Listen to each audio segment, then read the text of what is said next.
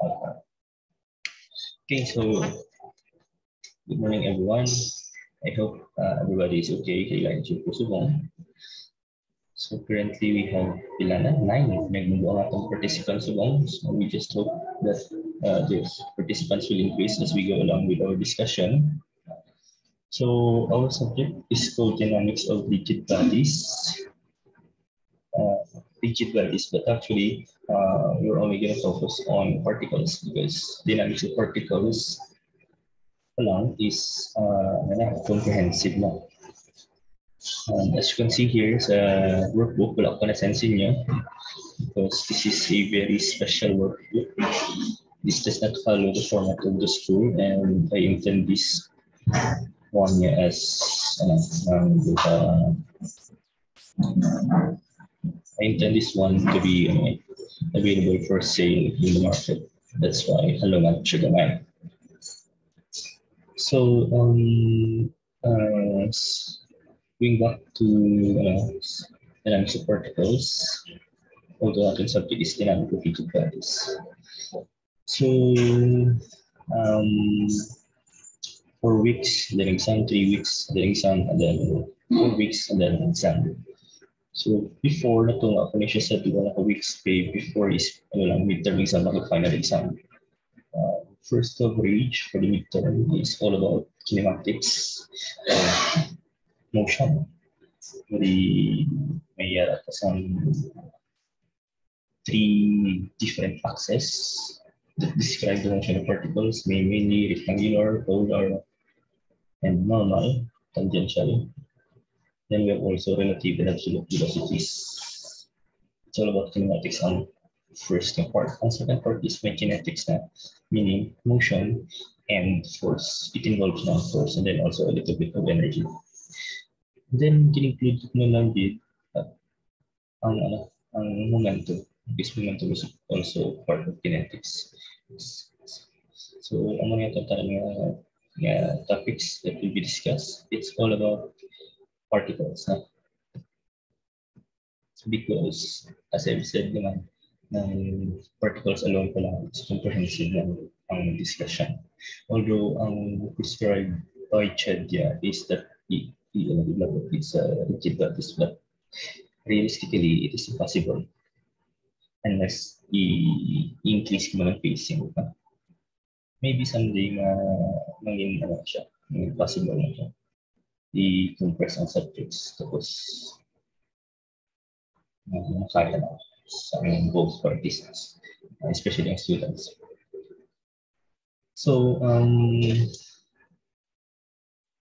that's for the introduction.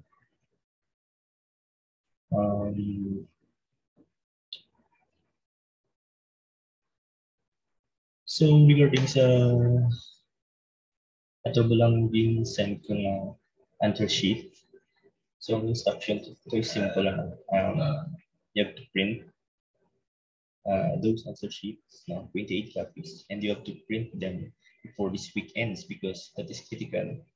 Kaya naka-print mo to, na-include mo to ang date and time. So that is important. Any answer sheet na beyond just a specific time na dapat i-print siya will not be valid, will not be accepted as answer sheet. So, and then controlled siya na 28 lang.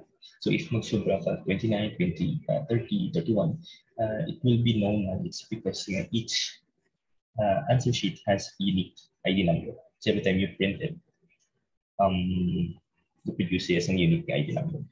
Okay? And then you have to sign ito na part sa signatory. Where may atas ang pattern ito. You have to sign using blue color na ballpen to signify that it is indeed unique and only has one copy. So that answer sheet will be used for quizzes, for exams, etc. So in max ko lang sa 28 assuming 2 will be used per week. So 14 times 2 is 28. So but the instruction for that is simple lang. You have to sign that answer sheet, for example, for week 1. And then the questions for that quiz week, for that week, will be given sa Google link. So before you can see the question in a Google link, you have to insert first the ID number of your answer sheet for that week. That is important because at the end of the quiz, you have to upload your, your quiz or exam by pictures or scan, whatever. Then you also makita mo da kung anong makita mo da sa answer sheet ang ID number na input. So it must be matched. Hindi pwede nga naginay. And of course, ang ato nga video recording will still be applied na. Dali, you can choose to record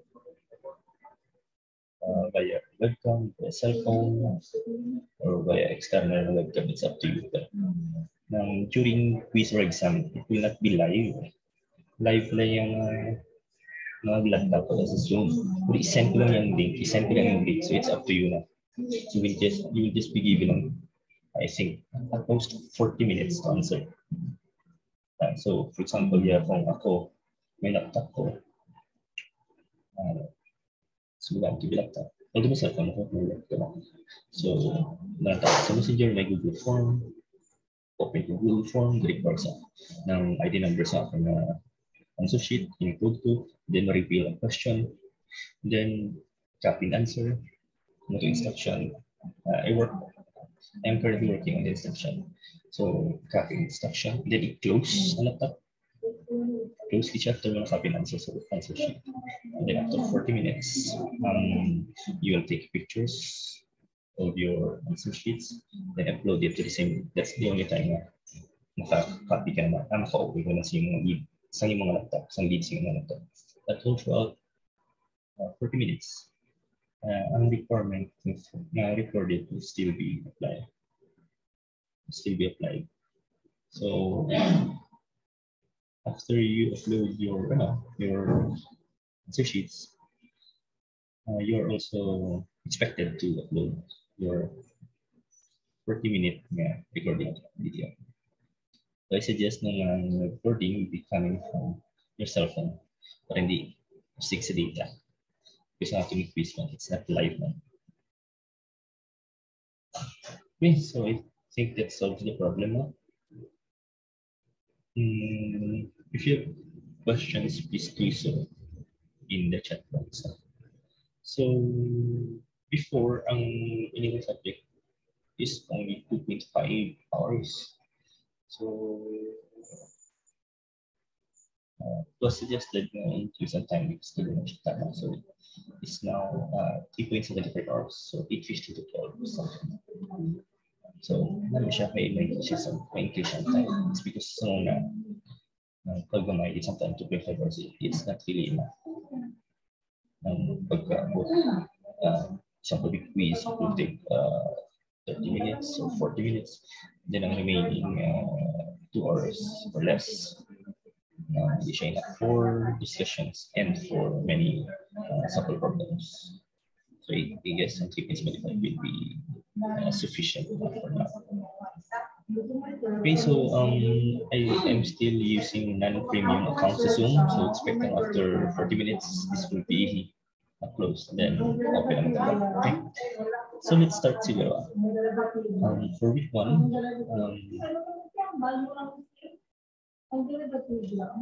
we'll talk about rectilinear kinematics. Rectilinear kinematics. I am not sure if I'm going to discuss erratic motion because I made up some different discrete rectilinear kinematics. So let's proceed with rectilinear kinematics. What are the fundamental concepts regarding rectilinear kinematics and the kinematics of a particle? Okay, so dynamics is a branch of mechanics, which deals with motion of rigid for particles, while statics here deals with equilibrium. It's all about static equilibrium. So unmoving yang statics and dynamics here is all about motions. But there is static equilibrium. There is also dynamic equilibrium. In static equilibrium, the sum of all forces equals to zero. Sa dynamics, I think there are two ways that you connecting dynamic equilibrium. One is that you are moving in a straight line with constant motion. That is an example of dynamic equilibrium. Because it does not require force to maintain that motion. An object is moving, it is moving linearly, without accelerating, without decelerating, and without changing direction. That particular motion does not need force to maintain its motion, to maintain its course. It requires motion lang if gusto yung accelerate, second gusto yung decelerate, or gusto yung change direction. That is an example of dynamic equilibrium. This equilibrium is the forces, if they are present, sum up to zero. But it is not linear. Wala siya motion. It has motion. Circular na constant, uniform circular motion. It is not really dynamic equilibrium. Yes, wala siya nag-accelerate. Wala man siya nag-decelerate. Constant ang iyang magnitude. But it is constantly changing direction. So may ada isang force na nag-push siya towards the center.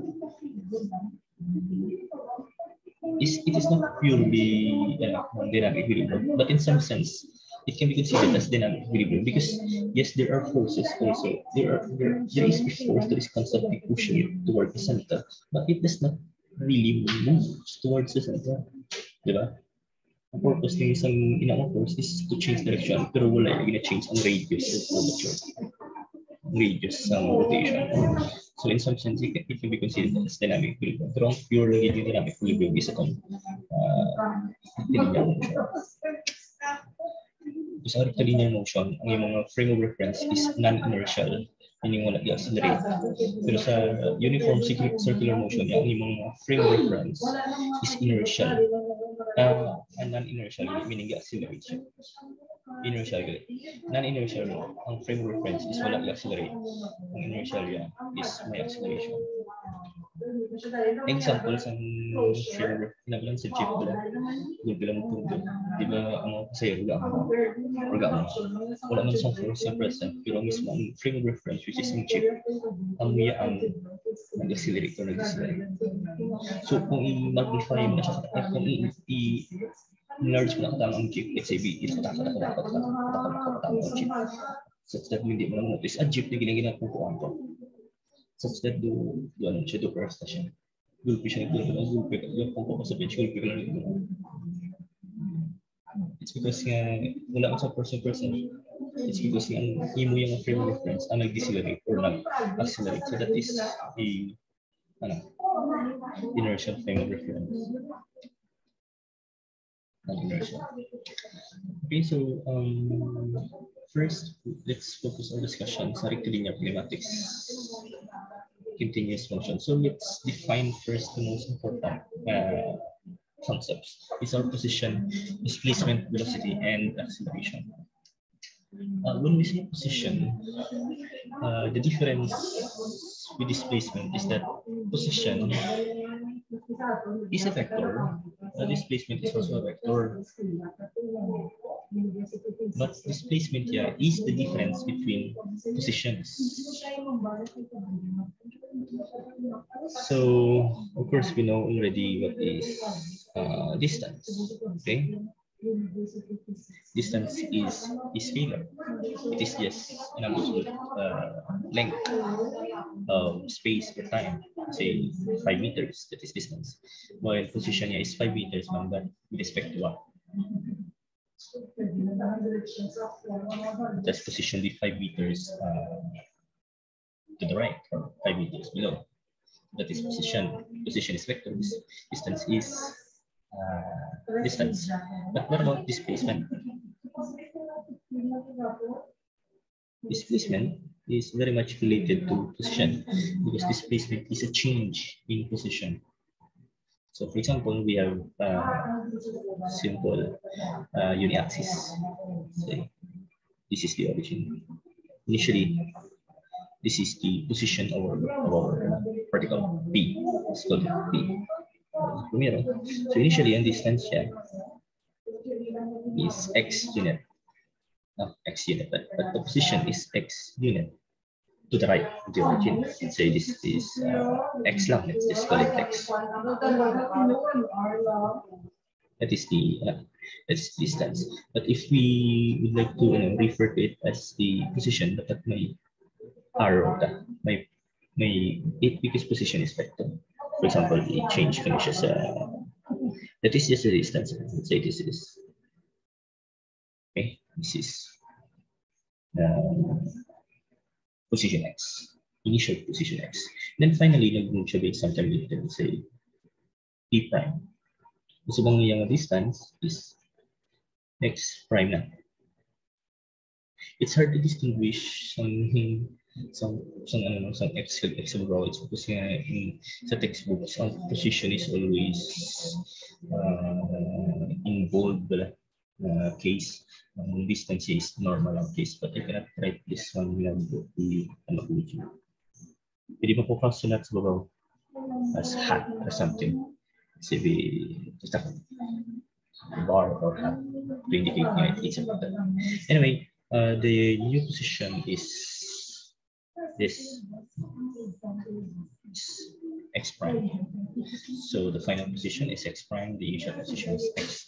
The displacement is the difference between the positions. So displacement, let's call that delta x, because that is the change in position, is equals to x prime minus x. These are vectors, remember. So if you look on arrow x prime minus ang arrow x, ang bilib is inilagay but still may directions siya patuo. So initial. Amo na siya ang delta x because displacement is a vector, then it must have a direction. So this is our displacement. This is our initial defined positions. The absolute value of that x is equal to the distance. So I think this is surprising because you have all basic idea about this one. So I hope we're clear that. Let's go to velocity now. Velocity and speed. First, you already know that speed is the magnitude of velocity. Speed is scalar, while velocity is vector. Vector means it has direction. It has speed and direction. That is velocity. Okay, but there are two kinds of velocity as well as acceleration. Include the acceleration. There's acceleration and velocity, displacement, positions. These are the concepts that we're going to be dealing with for the first 4 to 6 weeks. So it's important to really grasp the essence of this. Okay, so acceleration and velocity. Let's focus our attention on velocity and acceleration. Velocity is, by definition, the rate of change of displacement. That is one possible definition. The rate of change of displacement. We have displacement. So the rate automatically that is ano siya kada sig change with respect to time. The rate of change of displacement. That is velocity. We could have another definition for it. the rate of change of position. Is that correct?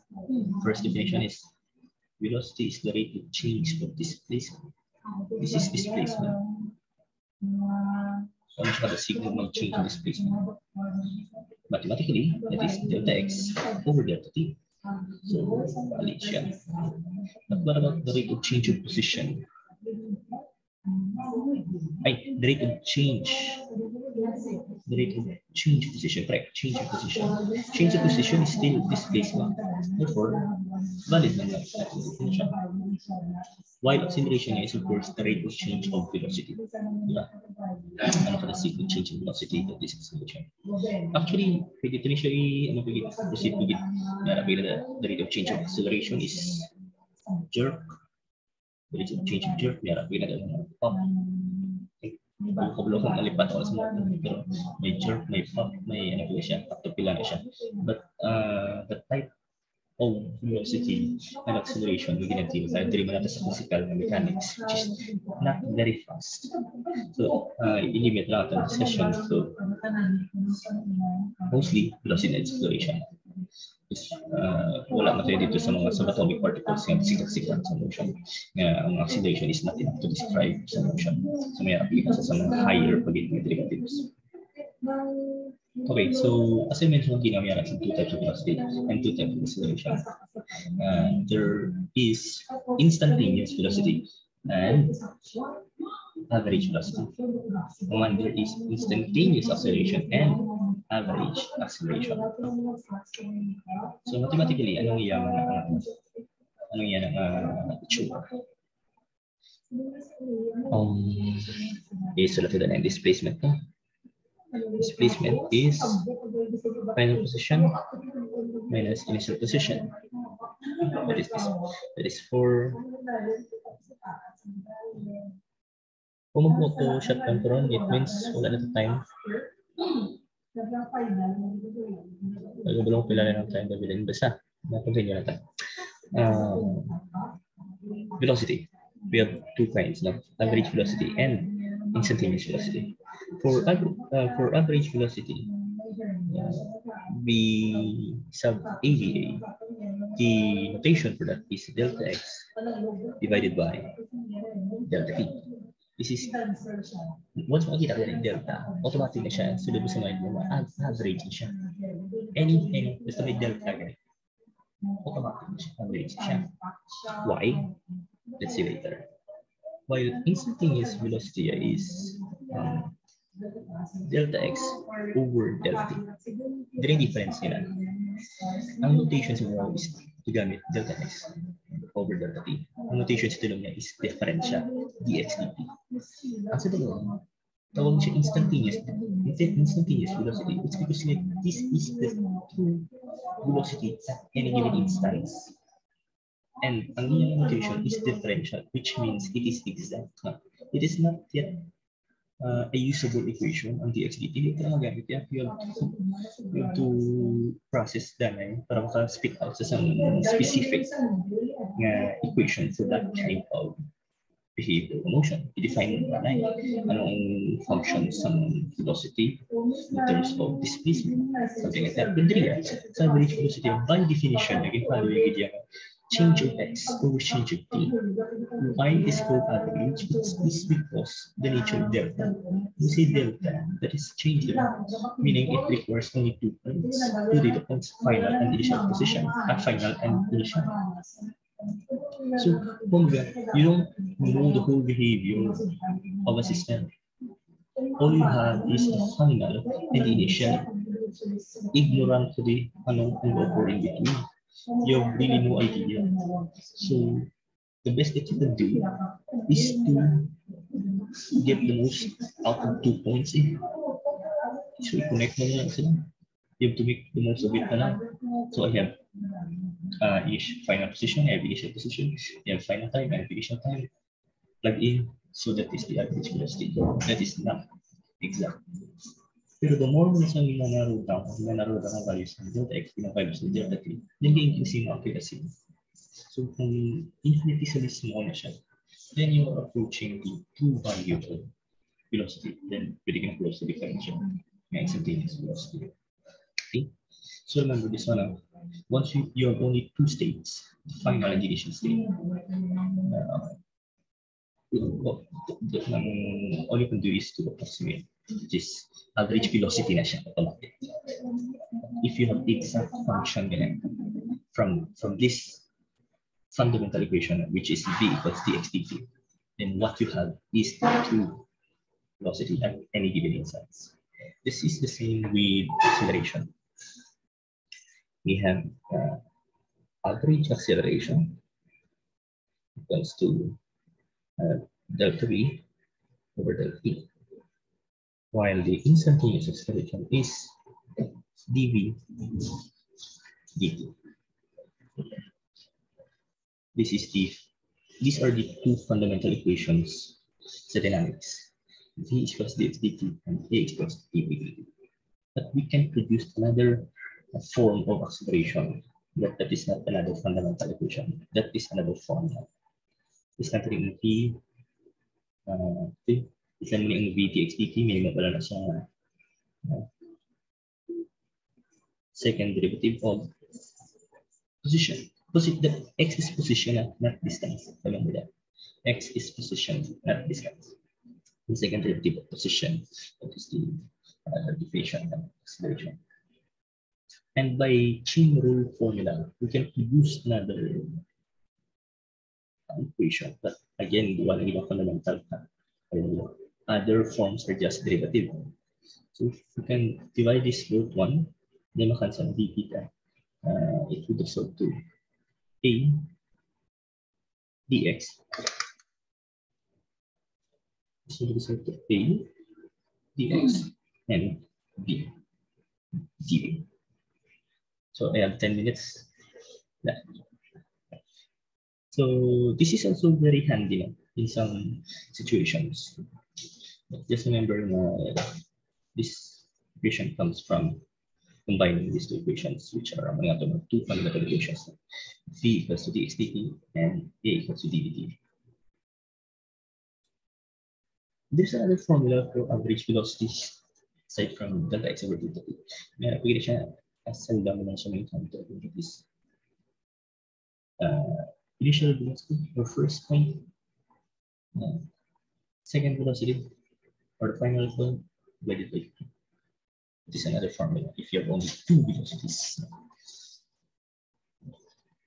Remember, this is only valid for velocity. You cannot have another similar form for acceleration, which is, for example, be a plus a prime divided by 2. This will not work. If your peers in hindi na siya mag-work, try mo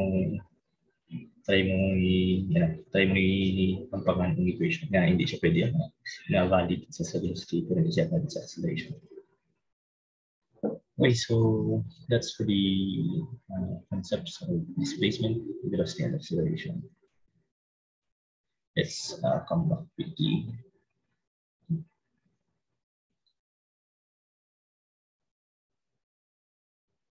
Okay, so let's now go to the types of motion. That's the types of motion. So for me, I can divide types of motion into 3 categories. First category, I think, constant motion.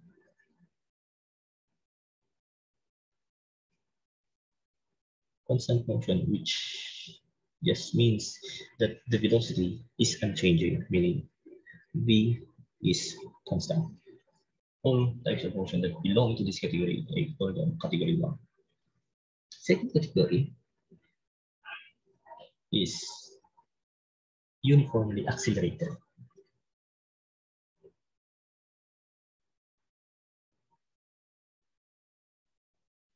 Which means, by the words, ang acceleration niya ang constant. Okay? These are the two most common types of motion that we can observe in everyday situation. Constant velocity, constant acceleration.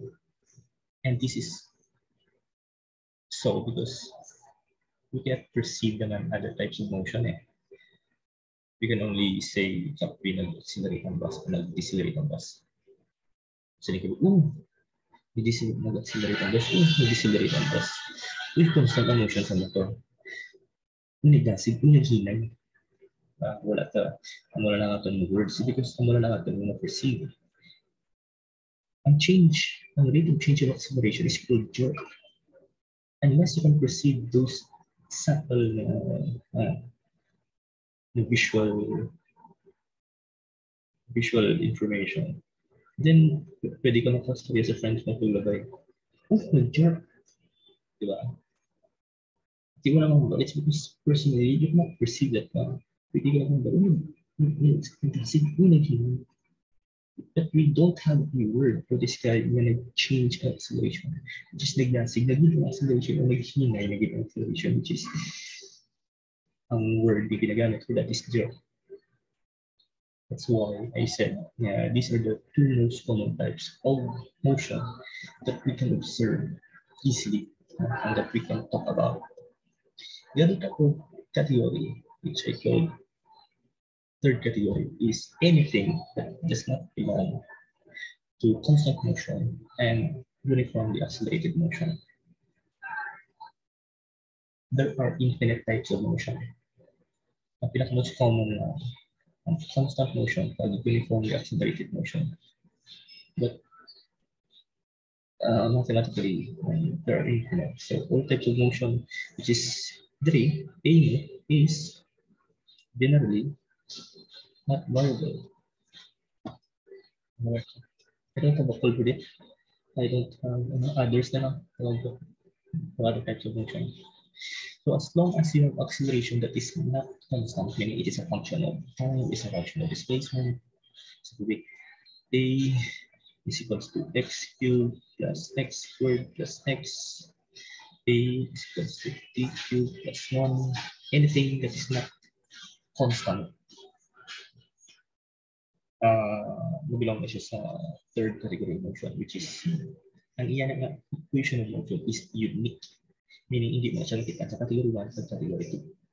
And unlike this category 1 and 2, ang equations ng kahit kanili, is familiar na sa mga tao. Nakita niya in fact, ang constant of motion na equation is just dx dt. Ano yan, i-drive niya siya ang equations ng motion for uniformly accelerated motion. Muna ang projectile motion, may v gt squared plus v0, ano siya. So, once you can identify which type of motion is na belong, then all you have to do na lang is to recall what formula to use. So once identify, constant motion is na, therefore among natin na equation. Uniformly accelerated motion is na. So among natin gawin na equation. Other types of motion is so wala akong choice. I have to derive it. And ang source sang ini, of course, balik ko dito sa fundamentals, which is, diba naman, A is equals to dx dt, and A is equals to dv dt. So, ano na siya? Sa third category, you have to fabricate new equations. So, first and second, you have to recall na equations. Okay, so let's continue. Let's go for case of constant motion. Right. Case 1. Constant motion for v equals constant. So start as a fundamental equation, which is v is equals to dx dt.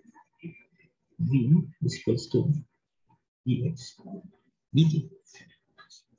All equations originate from these two.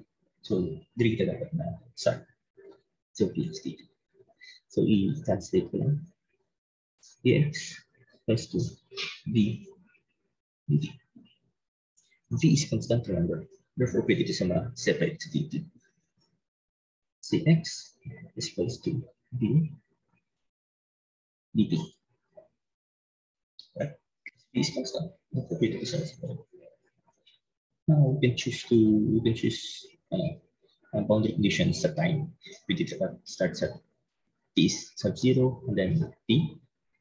Pwede magkaka, it's up to you. Pwede dapat 0 time, something like that. See, time start is always 0. Diba?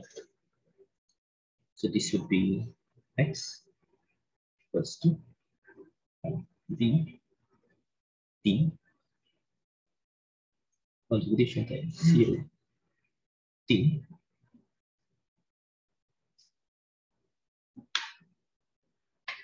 Okay. Then plus c. Do not forget do not forget constant of integration. Magkailangan ako balik sa atin.